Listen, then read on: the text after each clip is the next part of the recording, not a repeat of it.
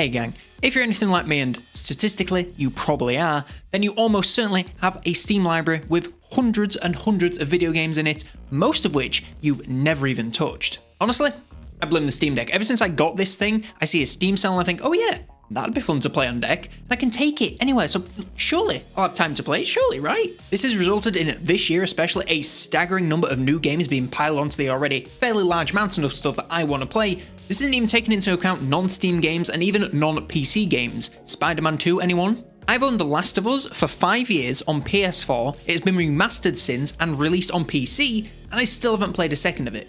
Probably because the PC port is absolute ass, but I digress. See, the problem is that I don't really go anywhere. I work from home, so I've no commute to play like an hour or two a day. I occasionally go on holidays and get a lot of hours logged there, but that's still probably a week or two of the whole year, and that is assuming that I spend every single moment of the holiday on this thing, which kind of defeats the purpose of going on holiday, or so I'm told. Now, of course, I could use it in bed, but all that ends up doing is keep me up far too late, and when your dog has a body clock, meaning that he wakes up at 7:30 AM every single morning about to piss his pants, that leaves you feeling pretty rough the next day when you have to get up so he doesn't piss on the floor. And then even if I do get time to play, I get hit with the dreaded choice overload. There are just so many games I want to play, I end up spending most of my time trying to decide which one I'm going to play, and then the time spent playing, in the back of my mind I'm thinking, well, did I make the right decision? Should I spend this time doing something else? And I don't even enjoy what I'm actually playing. But I've decided that enough is enough. I need to find a way to get through some of these games, and in the depths of my sadness, I stumbled across Daryl Talks games and his videos on clearing out the backlog. They are really worth watching because they're just, well, really well-made videos, and I'm massively taking inspiration from them, but the main takeaways I got from these two videos were two things. Takeaway 1, don't make it into a task or work, because then you're not playing the games to have fun, you're playing them to check a box, and didn't we all actually start playing video games to have fun? And number 2, make a spreadsheet of games that you want to play, ordering them from most to least exciting, so you already have the choice made for you. So, that's what I did, and I want to share it with all of you so that I can check in back this time next year to see how I did. So, welcome to my spreadsheet. Please try not to touch anything. As you can see, I have each game alongside my personal level of excitement, the how long to beat time for the main story, so I know the minimum time commitment if I want to roll credits. I have a box to write down all my thoughts on the game to help me remember the experiences, and then some boxes for if I complete the games, when I did it, and how long it took me. Now, the boxes I really want to draw attention to are excitement and how long to beat. These are the key to making the decision process far easier. For excitement, I literally just think, how much do I want to play this, and then write down a percentage. That just makes things easier for me to understand at a glance, and gives me a bit more granularity than, say, 1 to 10. The time to beat is equally as important, because sometimes I want to get started with an RPG that I'm going to sink hundreds of hours or more into, and sometimes I want to play something over the course of a couple of weeks that'll only actually take me around 10 hours in total. Also, obviously, I can add something onto the list that technically doesn't have a time to beat. Like, technically, I can play Total War or Stellaris forever, so I can just make a note of when I feel I'm done and write down my thoughts of however much I played. It all really depends on what I'm doing at the time, and this system lets me account for that, which I love. As you can see, I've already filled this up with quite a large number of games already. Honestly, probably more than I can complete between now and next year, especially considering that, you know, things continue to come out and things that I want to play. We've got to just remember that this is an ongoing journey. There's no deadline for this sort of thing other than, you know, when I die. Hopefully that won't be next year, fingers crossed. I think next year I'll make a note of how many games I completed that year so that I can then compare that, see how I did year on year. Who doesn't love statistical comparisons of your hobby after all? Now, you may also notice that some games already have something written in their thoughts section because I've already been working on some of these games I've been playing recently. So I've been adding notes as I go so that things are more fresh in my mind. If I write on everything at the end of a 100-hour playthrough, then I'll probably forget something that I enjoyed. You may also notice that I haven't wrote completed in any of the completed boxes because no matter how hard I try, I end up jumping between games all the time, meaning I can never end up really completing anything, which sucks and is annoying, and I'm trying to stop doing it. That being said, for this list, I don't need to complete anything to any specific percent. In the video post Backlog project, Daryl talks about how if he wasn't enjoying a game, he could just stop playing it because, you know, the entire point of this thing is to have fun, not to force yourself to play something that you don't enjoy. So if I'm enjoying the game, I can either play it until I'm completed the main story, or I get bored. 100%, it doesn't matter what it is. There is no one goal for anything. I just need to play these games, and whether I abandon them or get to 100%, they're cleared from my backlog.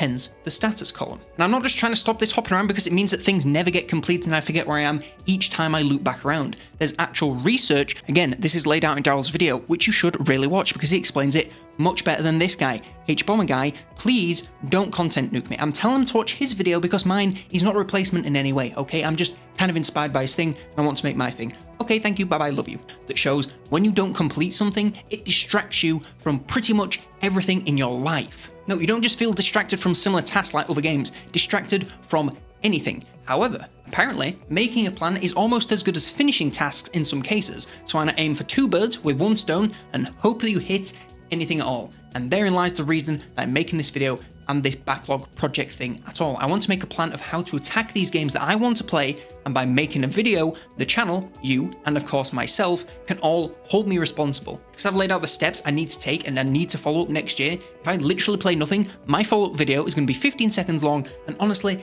pretty embarrassing. Again, I don't want to make this into work, but I do want to have an incentive to follow up on this, otherwise it's just a waste of Google Drive storage space. Speaking of which, if you want to download a template of this, I'll link one down below, because this is really something that I encourage everyone with the same problem that I have to try out. Also, this specific approach to clearing a backlog isn't limited to just video games. You can adjust this list for pretty much anything that you want to do. I added 2 more sheets for recipes and movies and TV. I watched The Bear and Hannibal, 2 very different shows, but they both had a lot of cooking scenes in them. Really got inspired to finally learn how to cook beyond just making a mean pot of boiling water. My girlfriend bought me some cookbooks for my birthday and Christmas, so now I'm going to go through and make a note of any recipes that I want to try, and when I feel the desire to cook something, I can come here and more easily make a choice, rather than going through forever, never actually deciding, and just ordering Domino's. And then movies and TV. Currently, just have Avatar 2 because I want to watch it with my dad when it came out in cinemas like I did the first one when I was 10, but I'm an adult now, so we're both too busy and we don't live together anymore, so it becomes a bit of an event even to sit down together to watch. We could really do this sort of thing for anything. If you want to take a karate class and get a yellow belt, Google how many hours it takes of class time and figure out how much of a time commitment it is, put it in the list, bada boom, when you get a free evening, go take a karate class. If you want to make some fancy cocktails, but by the time Friday night rolls around, you can't think of any, you can just make this list and then boom, you just pick whichever one you want at a glance. It's just that easy. And even beyond making decisions, if you just write down your thoughts on every single thing that you do at the end of each year, you can look back and remember every single thing that you've done and see how much you've accomplished, which is a nice thing to do. For example, last year I played God of War Ragnarok, and I can tell you some vague plot details and I enjoyed it, but honestly, that's about it. Whereas Spider-Man 2, which if you ask me isn't as good a game, yeah, I played it more recently, but without even trying to tell you what I remember, I can tell you what I thought because I wrote it, it's written down right there. Look, you can see what I think. This also helps stop me from replaying something just because I don't remember what happened. Say I want to play the sequel to something, I don't really need to go back and play the first one before I play the second one if I've already played the first one because I'll already remember. Or if I'm trying to go back and play something I've already abandoned, I'll remember why I abandoned it so I can then make a decision if I want to give it another try. Another pro tip, if you use the status bar to say, for example, not started, in progress, and completed, you can then sort by the 2 columns to drop everything completed to the bottom and make the sheet easy to read when trying to find something new to play. Or you can just go to the bottom and reflect on all of you completed. Either way, it's all neatly organized for you. And while you're at it, why not make a counter of everything that you've completed? All right, we're getting a bit Google Sheets talk here, but you get my point. As you can see from my list, I have 35 games on there, and I tried to be restrictive, only allowing like 1 game per series like Yakuza Kiwami, because I've always wanted to try that series, and the first one seems like the most logical place to start. However, I could probably add like 4 times more games, not even accounting for anything new that comes out in the next year. I'm going to just have to approach it as gently as I can, because if this becomes hundreds of games long, then it just becomes the same problem as looking at my Steam library and wondering what to play. It needs to be smaller and it needs to be easier to digest. I'll add anything new that I really desperately want to play, like Star Wars Outlaws, for example. When that comes out, it'll probably be on here because, you know, Star Wars. And if there's something I want to play, but not right now, I can always just make a backlog that's games waiting to get on this list, but just not right now. Never thought I would get quite as anal about video games, but here we are. Anyway, I've rambled about spreadsheets for far too long already, so I'll try to bring this to some sort of a conclusion by rattling off some reasons to do something like this, at least for me. So as a kid, I would play video games pretty much non-stop, like I assume most of you. I'd get home from school, and that's all I'd do for like 8 hours straight until I went to sleep. As I got older, that time became less and less. I got more homework, discovered the joys of talking to females, and of course, started this channel. That's right, folks, I love video games so much that I did everything I could to make it my job, and now that's a reality, and I could not be more grateful for everything that you've done and supported me over the years. So thank you so very much from the bottom of my soul for watching and supporting me for all this time so far. I literally could not do this without you. Otherwise it'd be me just shouting at a camera and no one would watch it, and that's quite sad. But getting busy means I've kind of become distanced from a lot of games. I play a couple of hours a night with my friends, but single player games have kind of fallen off the face of the earth for me, outside of the holidays. By organising and making a conscious effort to play more single player games,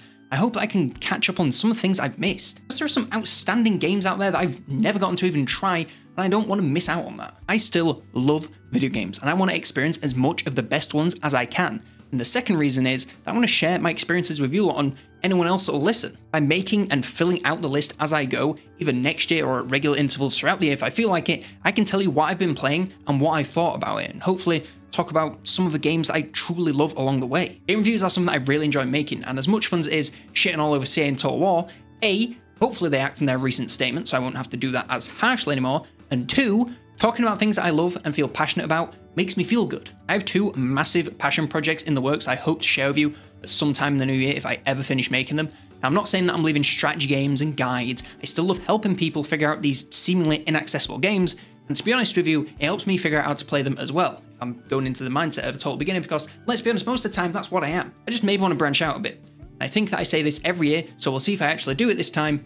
Fingers crossed. If this year, especially the Total War stuff this year, has taught me anything, it's that no matter how much faith you have in anything, it can fail. So by spreading out some of that faith and passion, I'm in a much better place in every sense of the word. So yeah, hopefully expect some more exciting projects very, very soon. One more thank you from the bottom of my heart for your support over this last year, and I hope you all have a wonderful holiday season. No video link for this one, just have a great rest of your day.